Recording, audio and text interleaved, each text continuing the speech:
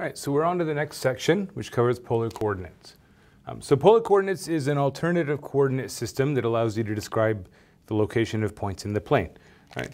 And typically this is something that we overlay on top of the usual rectangular coordinate system, right? So the Cartesian coordinates that we're used to are often referred to as rectangular coordinates because the way we locate a point is by drawing in a rectangle, right? It's a rectangle with base x and height y, right? This is typically how we locate points in the xy plane, right? Xy coordinates, this is how we do it. But it's not the only way that you can locate a point in space. Well, on the plane, I should say. Another way you can do it, we start at the origin. Origin is home in every coordinate system here, right? So the origin is our reference point. You think about giving someone directions, you always got to give a starting point, probably from the place where you're giving the directions, or maybe you tell them, get to a certain point and then go from there, depending on how you do things. And so we might do something like this. We might say, okay, start at the origin and go in a certain direction. How do we specify a direction? Well, a direction in the plane is just an angle. So basically we say rather than going kind of, along, it's kind of the difference between like moving in a city along a grid system, right? Along streets, right? We go north, south, east, west along the streets. We can only go along the roads. But if we're, say, navigating on the open ocean, well, we're going to point our compass in a certain direction and we're going to go, right? And we can go straight across, like so, right? So I could also tell you how to get to that point by telling you an angle and a distance, r and theta, right? Now you can see that r is essentially giving you the radius of some big circle, right? So you have x squared plus y squared is equal to r squared, right? And so once you're on that circle, right, well, every point on the circle corresponds to some value of theta, right? So this is what we're doing. Rather than using a rectangle, we're going to use a circle, right? Just a different shape. We use a different shape to tell you how to get where you need to go, okay? Now, the polar coordinate system has a lot of advantages, really useful in situations where you have some sort of circular symmetry. Really useful for certain combinations of x and y, right? In particular, right? If you have things like x squared plus y squared, right?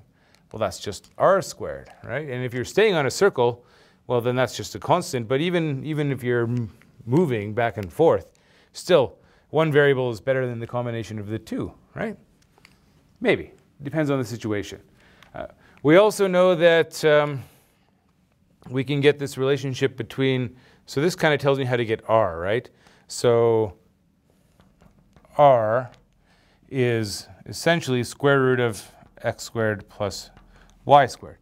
Although we will sometimes allow r to be negative. It seems a little bit unnatural the way I'm telling you to set it up here. But basically a negative r value is going to correspond to, well, we point our compass in that direction and we put the engines in full reverse and we go the wrong way, right? We can do that.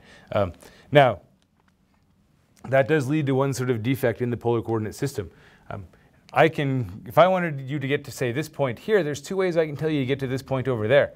I could give you this angle going all the way around and then tell you to go forward, or I can give you this angle and tell you to go backward, right?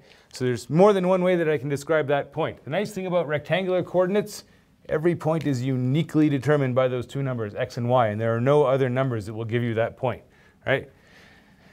But for polar coordinates, well, there are many different ways to describe a point. I mean, and never mind the fact that you can always add 2 pi to your angle and you'll get to the same point, right? But you could also add pi to your angle and change the sign of r, right?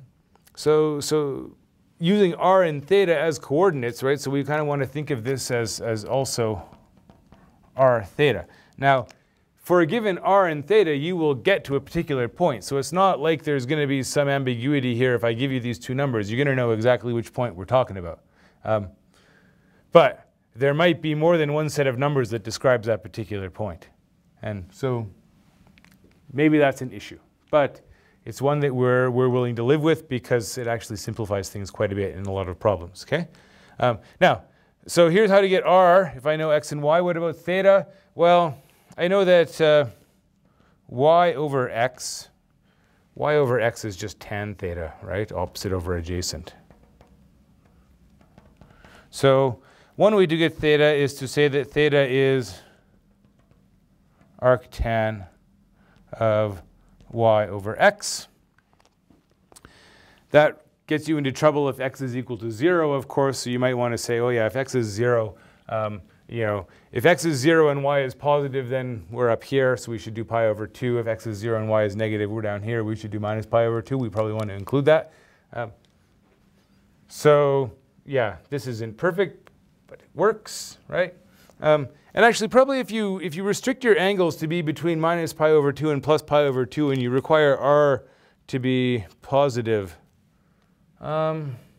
no, that only gets you half the circle. I guess you have to either allow 0 to 2 pi or you have to allow r to be negative, one or the other, but don't worry about it. The other thing we do is we can go the other way, right? Look at this right-angled triangle. This side is x, this side is y, right? From the right-angled triangle, we can see that, well, sine theta is opposite over hypotenuse, right? So y over r is sine theta, or in other words, y is r sine theta. Cos theta is adjacent over hypotenuse. X over r is cos theta, or in other words, x is r cos theta, right? So this is the polar coordinate system in a nutshell. We give a direction and a distance rather than giving two distances, right? And we know how to convert. If we have r and theta, we can get x and y. If we have x and y, we can get r and theta. Well, up to, there's some ambiguity there. We can always add multiples of 2 pi, that sort of thing. But this does give us a mechanism for moving back and forth.